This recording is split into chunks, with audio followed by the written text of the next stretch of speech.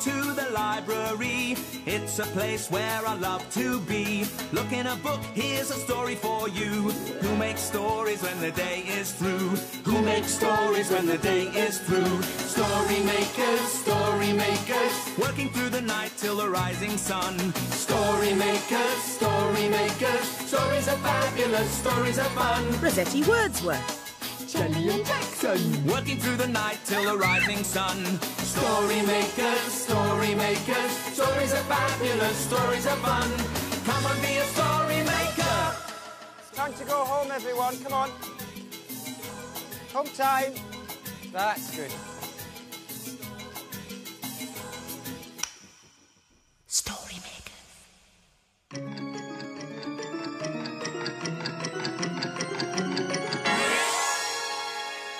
Story makers.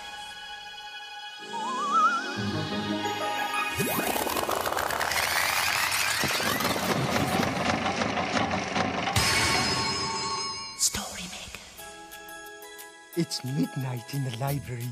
Hello. Time for all story makers to come out. Are you ready? The sun is down, the stars are bright. Story makers come out at night. Rossetti Wordsworth, magical story maker, here to make stories with you. Hello. Jackson, look at all these lovely clothes. The children were dressing up today. Yes, I know. I saw them. Yeah. Oh, I could be a princess. And I could be a pirate. No, I want to be the pirate. I'm going to be the pirate. No, I'll be the pirate. We can both be pirates. Oh, yeah. Oh, what else is there? Looks like it's gonna be a stormy night. Might need this.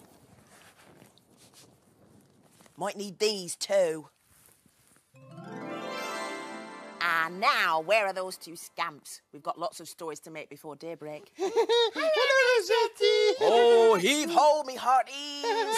Oh, forgive me, I was looking for two story makers called Jelly and Jackson. That's us. Oh, surely not. Jelly and Jackson look quite different. It is us, it is. We're Jelly and Jackson. Oh, excuse me.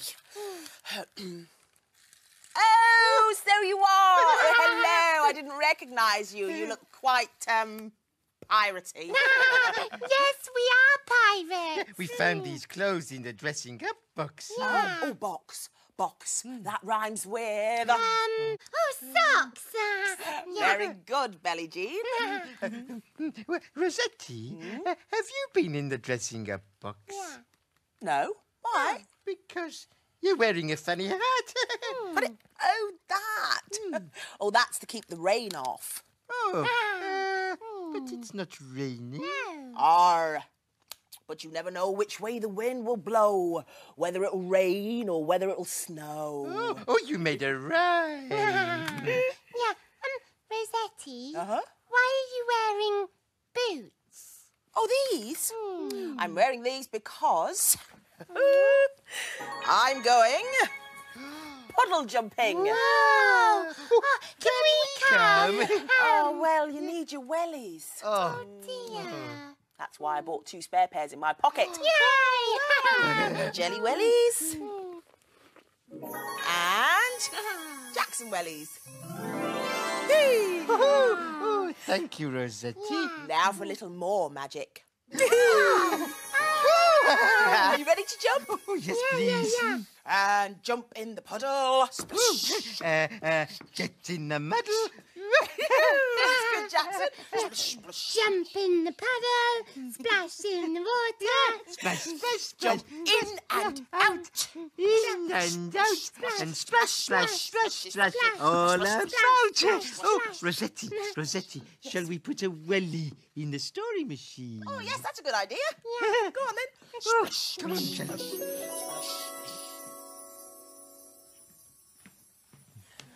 Give us your welly then, Jackson.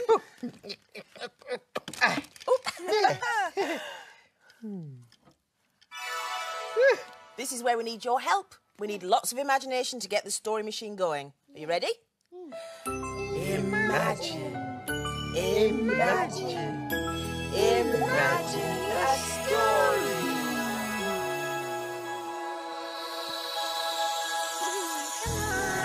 Come on. Oh, it's a playbook.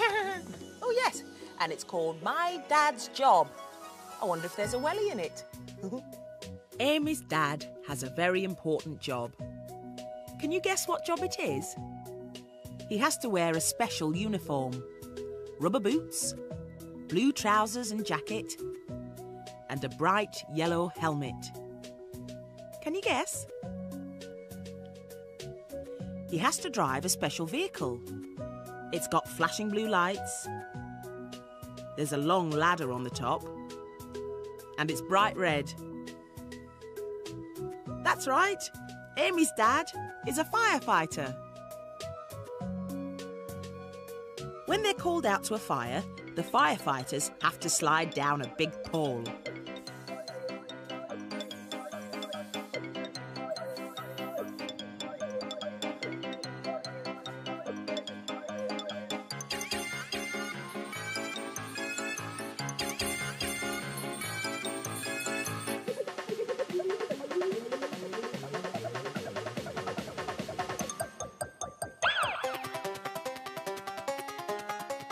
Then they line up for roll call.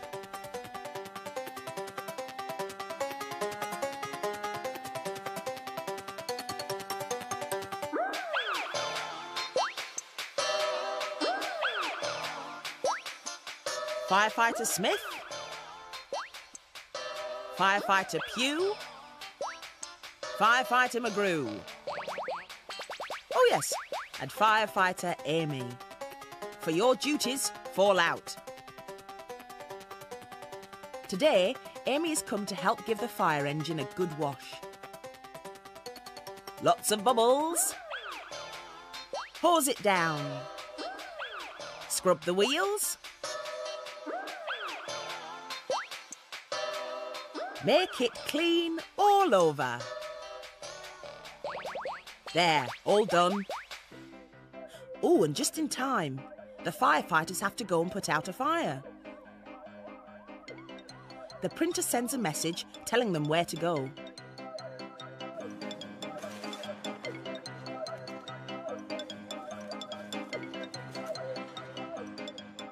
Amy's dad really does have a very special job.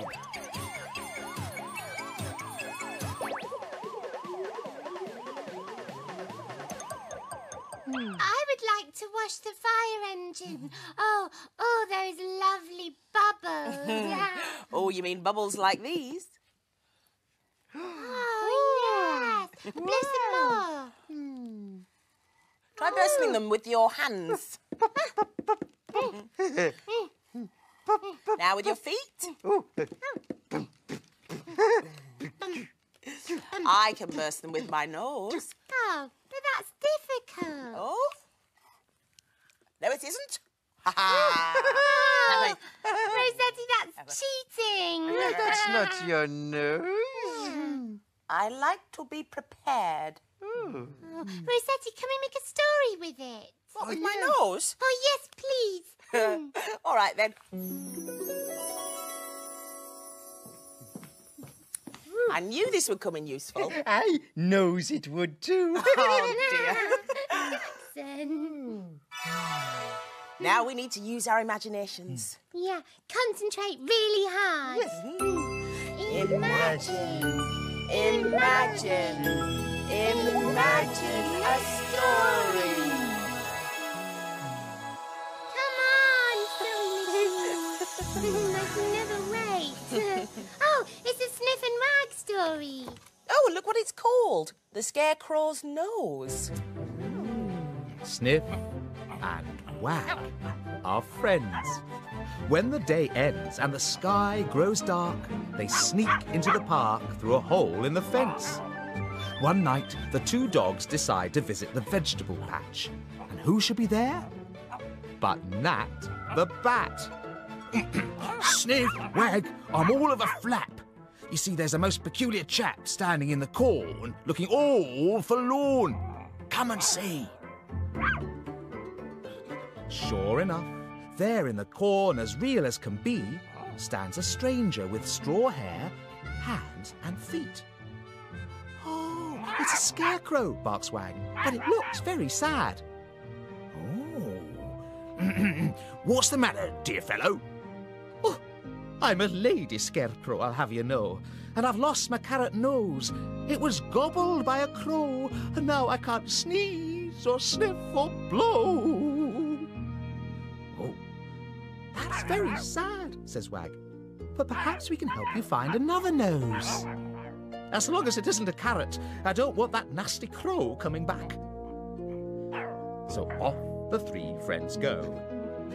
The bat searching high, and the dogs searching low. What have they found? Let's see. Sniff has found a shiny stone, and Nat helps the scarecrow try it on, but it feels a bit rough, and the scarecrow doesn't think it's pretty enough. Ugh, it's not me, you see. And the others agree. Wag has found a pine cone. Oh, no, it's too spiky and long. It'll make me a chew. It simply won't do. What about this conker? Says Nat. Oh, it's too spiky. That's that, she whines. But how about this? Growls Sniff, holding a daisy between his teeth. Well, said the scarecrow, let me try it on and see. Oh, it's very comfy, and it's ever so small and dainty. Yes, it makes the perfect nose. But I don't think it'll scare many crows, whispers Wag. Thank you, you've been so sweet. If you look under my hat, Nat, you'll find something tasty. Yippee! It's a whortleberry pie. With bulging bellies full of pie, the two little dogs say goodbye to Nat and the scarecrow. Bye! See you soon! Good night. Sleep tight, my little friends. Tomorrow we will play again.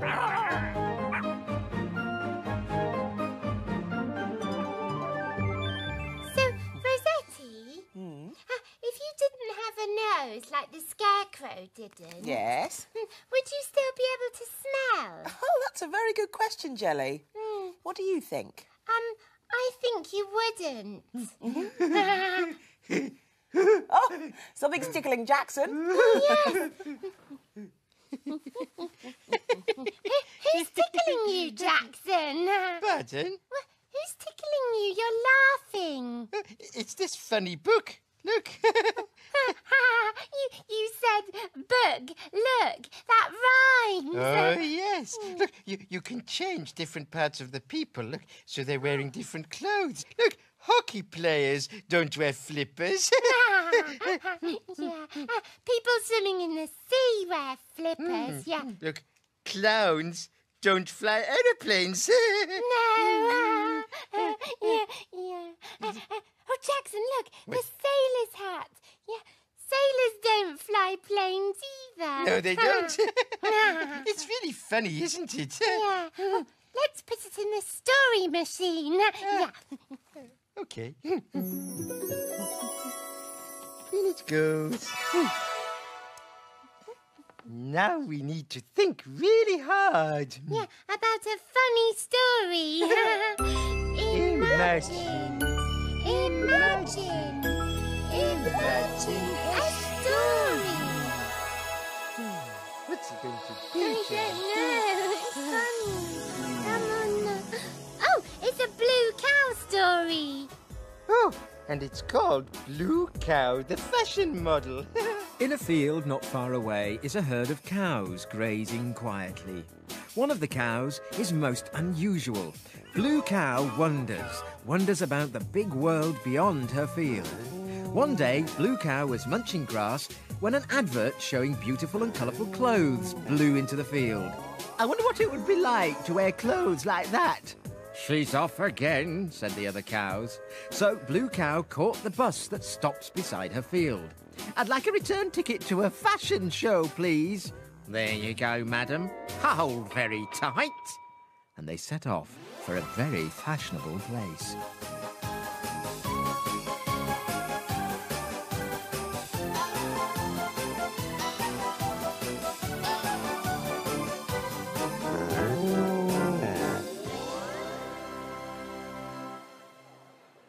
And then they arrived.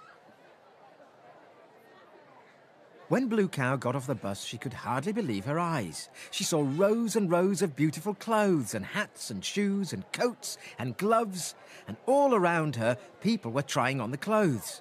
Suddenly, Blue Cow heard a cry. "Mamma mia, it's a disaster!" "What's wrong?" said Blue Cow. "I'm Giorgio Ciucci, the designer. The famous catwalk model Meow Me Candle cannot come today. I need another model." "Oh, can I help?" said Blue Cow. Giorgio Ciucci looked at Blue Cow carefully and then smiled and said, "You are perfect, and you are blue. Wonderful! Blue is the only colour we do not have." Seconds later, Blue Cow's nails were painted, her face was made up, and her horns were polished. Then Blue Cow was dressed in red socks, an orange scarf, yellow feathers, green gloves, a purple skirt, and an amazing hat. Georgia looked at Blue Cow and said, Oh, Blue Cow, you are now every colour of the rainbow." Blue Cow looked at herself in the mirror. "Is that really me?" she said. She hardly recognised herself. Georgia said, "Blue Cow, go out onto the catwalk just a cow, but come back a star." Blue Cow stepped onto the catwalk. The people cheered and clapped. Photographers snapped lots of pictures. "This way, Blue Cow. Smile for the camera. Lovely." Blue Cow was very, very happy. After the show, the clothes were put back on the rails and the makeup was taken off. "Thank you, Blue Cow. Come back whenever you want to be a model again," said Georgia. "Oh, thank you," said Blue Cow. "Maybe I will. Bye."